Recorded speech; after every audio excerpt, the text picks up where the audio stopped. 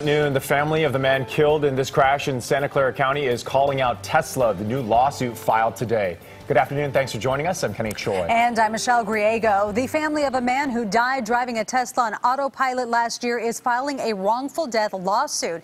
They claim the company is beta testing its technology on our roadways. KPIX 5's Ann Makovic has more on the accusations. This lawsuit is being filed not only against Tesla, but also possibly its subcontractors who helped with the design and manufacturing of the autopilot system. This is what was left of Walter Wong's Tesla after it crashed into a barrier on 101 in Mountain View in March of last year. Wong was killed. The 2017 Model X was on autopilot at the time. His wife says it was his dream car. It's his birthday gift.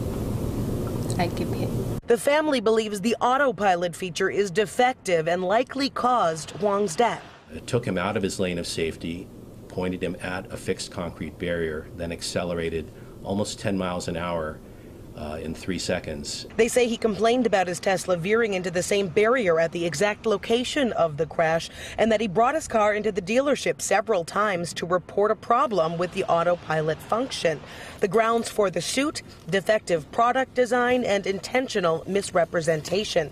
In a statement soon after the crash, the company said, quote, "No action had been taken by the driver, who had a 5-second view of the concrete divider. The driver had received several visual and audible hands-on warnings earlier in the drive, and the driver's hands were not detected on the wheel for 6 seconds prior to the collision." Trying to put the onus on Mr. Wong to suggest that he should figure out what Tesla's job really is really unfair. The family is also suing California, saying the highway median was missing its crash guard, which could have made Wong's injuries more severe.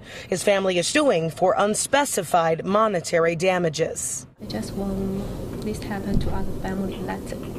The NTSB has yet to release the results of its investigation.